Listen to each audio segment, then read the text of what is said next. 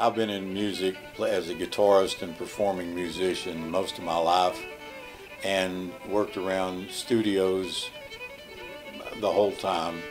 And at the Archives, I've been here since 2005, so that puts about almost 15 years that I've been working on preservation and restoration. My name's John Fleener. I'm the Media Collections Manager here at the Archives of Appalachia.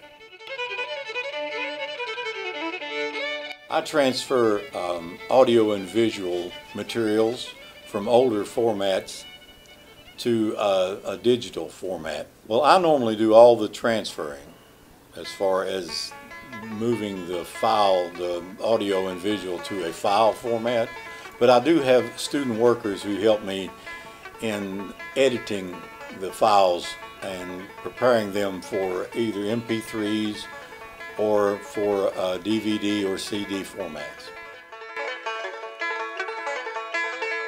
We have about 15 terabytes in the cloud, and on hard drives here on site we have the same amount.